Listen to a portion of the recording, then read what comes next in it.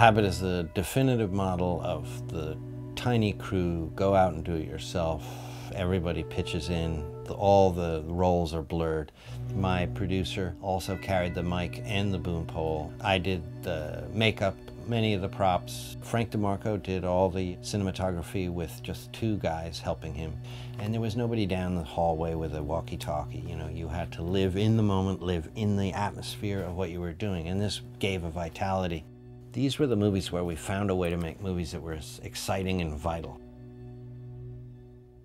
She really fucking messed with me, like, you know, like in this really weird way. I'd made the movie in 1981, and it was starring my friend Brendan Mee. He was a really smart guy, very vitriolic and funny. He had a quality that was really hard to define.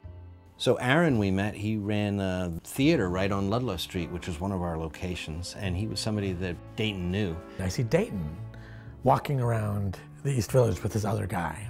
The way they were walking around, I could sort of tell that they were scouting for a film. I was doing a show called Easy Pieces, found text theater, where I would act cookie boxes and recipes and grant proposals. And it had done really well in Seattle. It had been the hit of the Seattle Fringe. Dayton came to see it with this man with this incredibly loud laugh. And I thought he was, like, Dayton was hanging out with this mad Australian. I sort of pegged him as a mad Australian film director auteur. Boom, I got an audition for Habit. I did it, and I was like, oh, I think I have it, I got it. It was one of my favorite things about Habit was this one sit down with him, because he was as eccentric as Brendan. He sort of captured this kind of theatrical vibe and very sort of flippant, and, you know, got close to the quality that Brendan had. Larry said, how would you play this role? And I'd already figured it out. I say, I would play it as Dayton. Because I've been watching them for weeks walk around the East Village as this duo. So it was Larry and Dayton, and it's Sam and Nick. Shaved my head just like Dayton. I got the crew cut. I got Dayton's glasses. I wound up trying to portray, anyway, was that sort of working friendship that they had as they were building Habit. Heather was a dear friend who's a performance artist, and I wanted her involved because she was a great actress. Patricia, who plays Ray, was just a friend, and ironically, she was not an actress, but she had a great intellectual curiosity and was very interested in the arts. Sometimes I like to work with people who just seem intelligent and interesting, and I feel like I can set up an atmosphere of collaboration such that their performances will be sound, you know, whether they're actually an actor. I knew Heather. I worked with her at Cafe Bustelo. The first time I ever directed was at Cafe Bustelo. Heather and I then did a lot of different things together. We were in plays together. I must have met Larry a few times through her. And I think that that's where he and I connected the most, was through our intellectual curiosity for each other, or for horror, you know, and that we had lots and lots of conversations about horror. Everything was a surprise to me because I had never done film. It felt like we were living it. I mean, it felt like it was about Larry's life. It felt like it was about my life. It felt like it was about Heather's life. Living in the East Village at that time, we're trying to figure out how to make our lives. Beginning to not have a good time at it and realizing, wait, how long are we going to do this? Well, look, the movie was going to be called Denial. For me, it's both a movie about loneliness, but it's also about connections, you know, attempts, friendship, moving forward, and the attempt to try to understand another person and what they're going through. Every decade has a particular loneliness that comes with it, and the 30s, or around the 30s, people are now coupling and leaving the people who are still perpetuating their childhood or their adolescence or their drinking. Nick is in denial about our sort of division, like we're a couple, but we're so coupled in this kind of awful way. They're struggling. There's sort of a chilly winter that is going on in that relationship. Sam and their revels has been his refuge. Nick and Sam are great drinking buddies, but when that sort of dries up and Sam reaches out, Nick doesn't really have the mechanism to help him. So that's the loneliness. It's not the old big city loneliness. It's incredibly intimate loneliness. He can't connect to his supposedly his best friend. That's the sadness of the movie, is that do we have friendships? You know, who will go to bat for you when you're really down and out? And the mechanism to describe that is the idea that Sam thinks his girlfriend's a vampire, which isn't possible. There comes a time in any friendship where if a friend is struggling with mental illness or, you know, dating a vampire, can you help your friend? Can you offer actual help? Or do you watch them be swept out to the ocean by a riptide, you know, of their own insanity or drug addiction or dating a vampire? The East Village is filled with these glorious narcissists.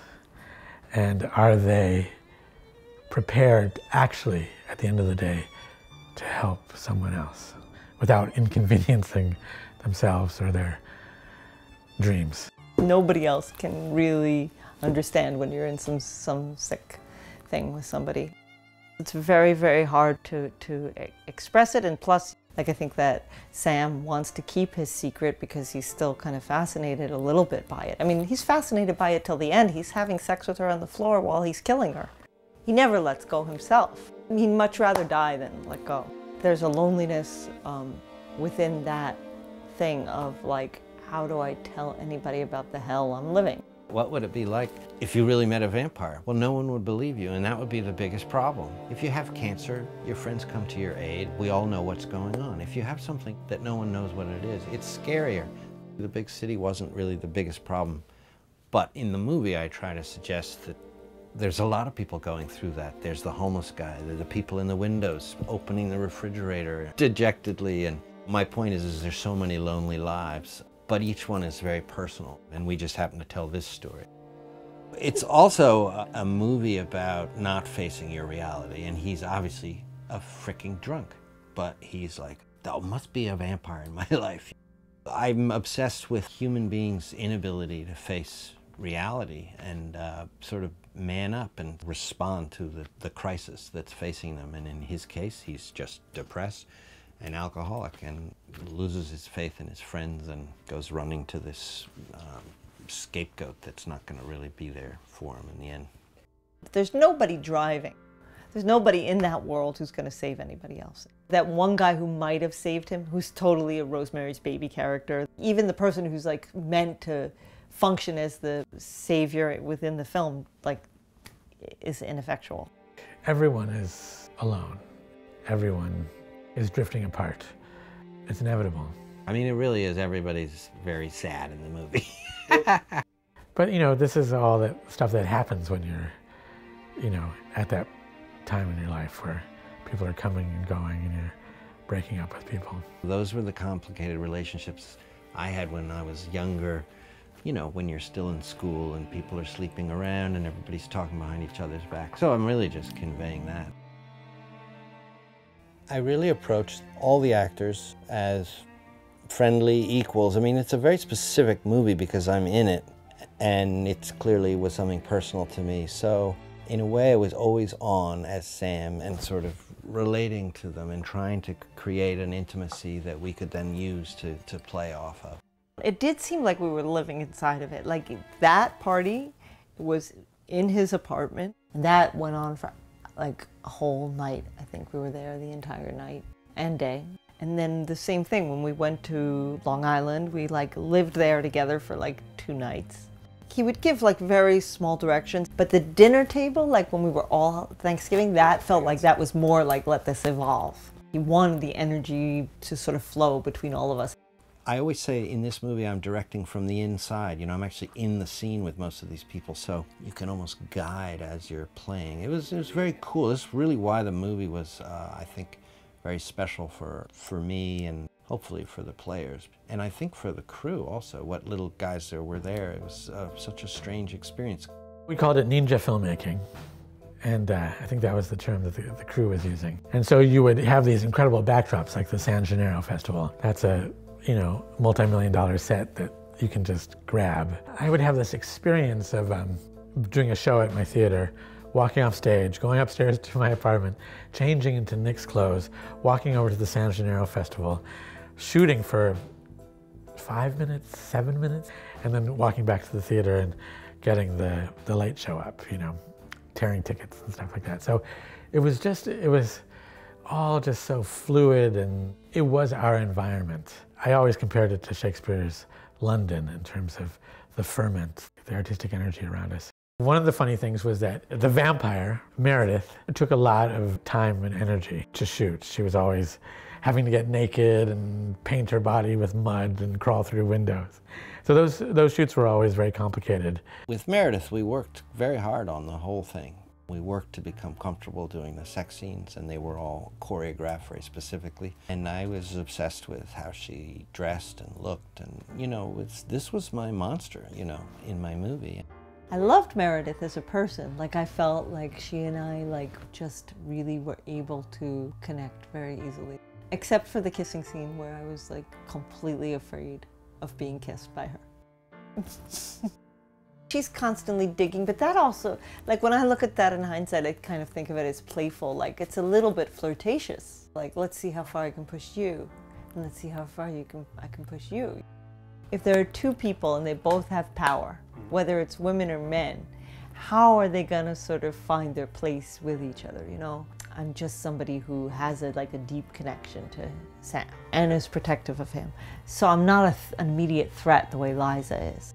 The way I'm a threat maybe to Anna is more that I have a certain amount of power, that like you said about Ray, she sees things, she's able to see things. So that's where she's got to disarm me. She's got to disarm by seeing.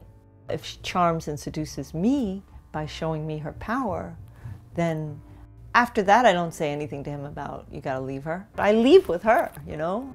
You know, occasionally she sort of said, what am I doing with all these guys filming these scenes, and I don't, you know, what if they're creeps? And I think we really put her at ease throughout the shoot that that wasn't the case and that our intentions were good.